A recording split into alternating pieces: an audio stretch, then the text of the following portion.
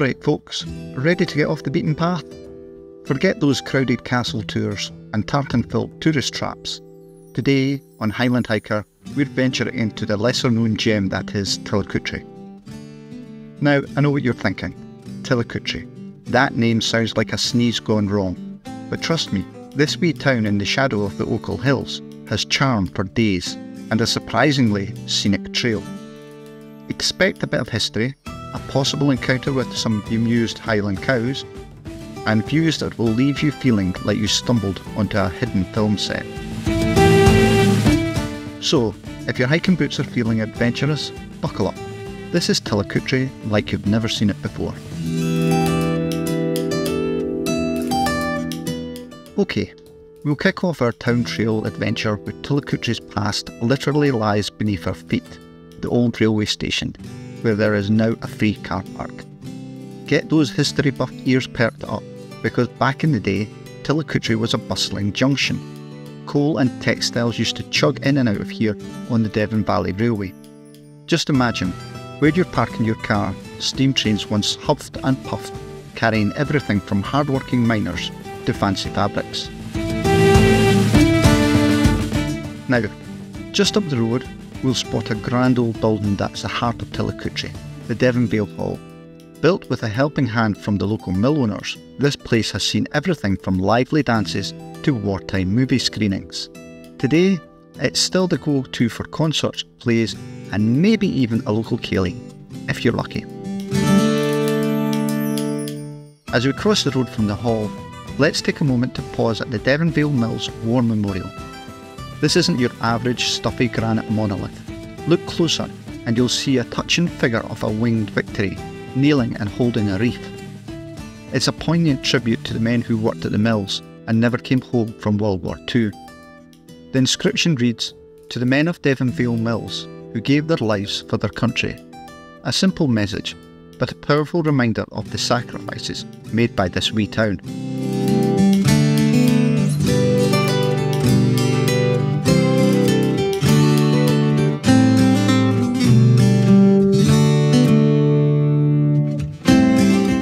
Now, prepare for a bit of a time warp.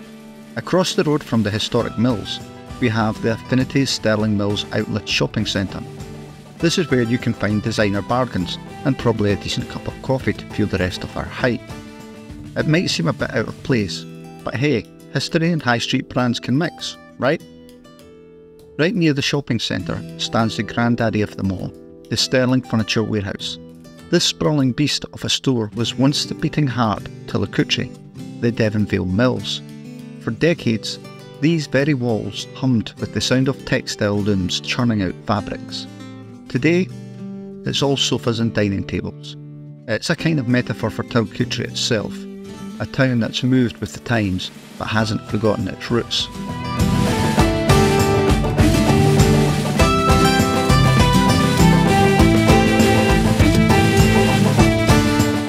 Now, gear up for the scenic part of our adventure. We're about to hop onto the Devon Way, a lovely trail that follows the old railway route, tracing alongside the River Devon. This path is a haven for walkers, cyclists, and anyone craving a bit of peace and quiet.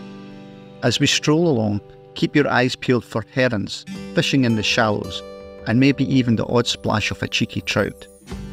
The sound of the river bubbling beside us is the perfect soundtrack for this bit of the hike. Those old railway lines might be long gone, but the natural beauty, that's been here long before any train whistle, and will be here long after, reminding us that even small towns have epic landscapes on their doorsteps.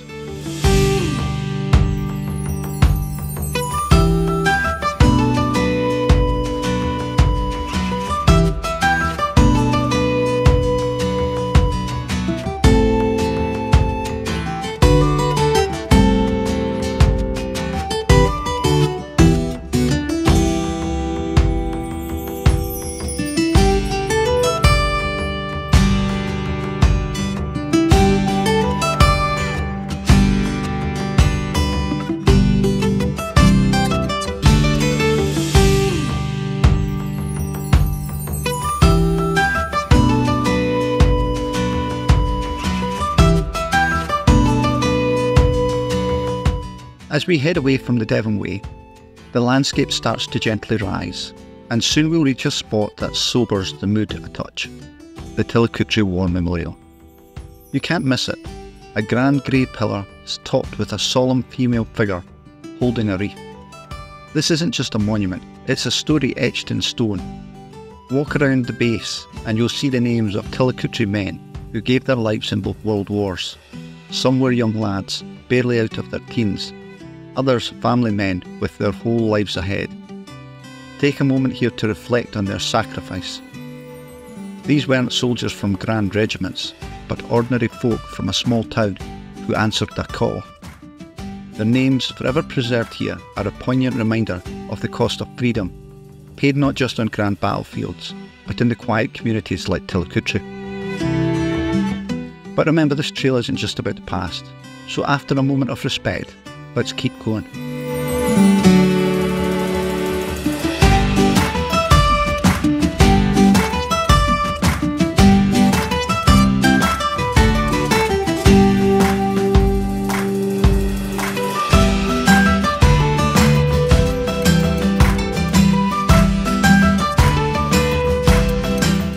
Now, get those spooky history senses tingling. We're about to step into Tillicoultry Old Kirk burial ground. This place is packed with centuries of stories. Tombstones lean against each other, some tilting at crazy angles as if whispering secrets only the dead know. Watch your step for some seriously cool slabs, and even a mysterious hogback tomb, a Viking-style grave. Who knows, we might not stumble upon buried treasure, but the atmosphere alone makes this place worth the detour. You never know what quirky inscriptions you might find on those tombstones. They give a whole new meaning to getting to know the locals.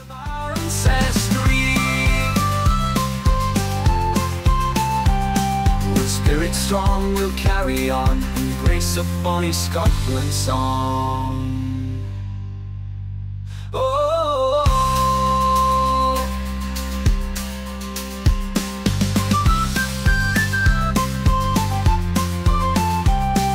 Spirit strong will carry on, embrace a bonny Scotland song. Oh.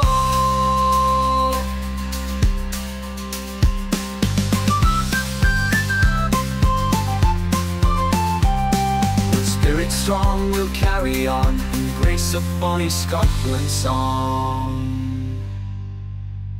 Oh.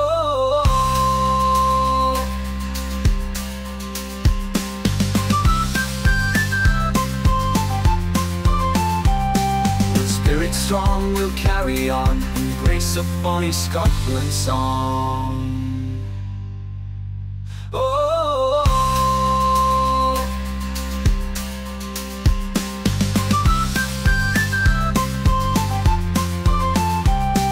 Spirit strong will carry on, embrace a bonny Scotland song.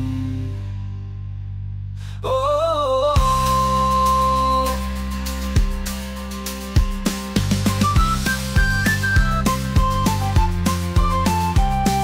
Spirit strong will carry on, embrace a bonny Scotland song.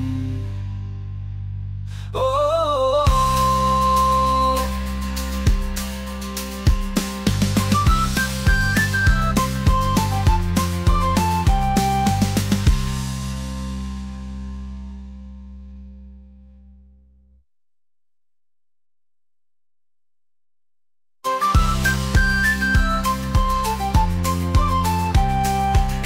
Fields of the Highland Glen, where the fairies dance till the morning's end. The bagpipes play and the kilts are worn, all the bonny Scottish folk will blow, yeah. Oh, so sing a song, raise a glass, feel the joy within your heart. Let the music fill the air, and dance with all your might, We are bonny cows of Highlands glee, make us proud of our Alright folks, here comes the granddaddy of our Tillicoultry Town Trail. We're diving into the crown jewel, Tillicoultry Glen. This lush gorge was once the exclusive domain of wealthy mill owners, who built their grand houses at its base. Imagine then strolling those winding paths, admiring the tumbling waterfalls while their workers toiled in the mills below. It's a picture of a bygone era, isn't it? But thankfully, things took a turn. In the 1920s, there was a movement to make this natural wonderland accessible to all. And that's why lucky folks like us get to experience Tillicoultry Glen's beauty today.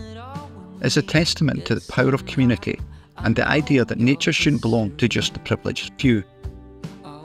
As we enter the Glen, prepare for a Scottish nature extravaganza. The Harveston Burn and the Tillicoultry Burn clash together within the gorge, creating a whole symphony of waterfalls and cascades.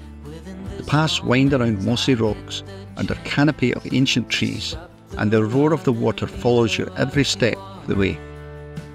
It's Scotland at its most dramatic and awe-inspiring. Those posh Victorian paths are still here, so get ready for a bit of an up and down adventure.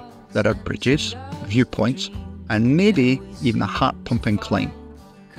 Every step offers a new angle, a new perspective on the water's power. Up close against these waterfalls, you'll feel the spray on your face and the sheer energy of nature. It's an experience that reminds us just how small we are compared to the wild world. Stand before me, I give in. Picture frames, lavender and pain. They all live here. Within this romance, I get the chance to stop the run and be the lucky one.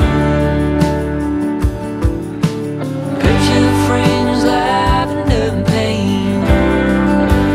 They all live here. But let's end our tour of Tillicoultry Glen on the reason Tillicoultry even exists in the first place. That Glen we just explored. It isn't just a pretty place for a hike, it is the lifeblood that turned this town into a textile powerhouse. Those tumbling burns powered the first mills back in the 18th century. The water was perfect for washing wool, dyeing fabrics, and driving the massive looms that put Tillicoultry on the industrial map. Imagine the glens bustling with activity, workers hauling wool, the clatter of machinery echoing off the gorge walls, finished fabrics shipping off to be sold across the world. The mills grew, the town expanded, and all of it was fueled by the natural power of Tillicoultry Glen.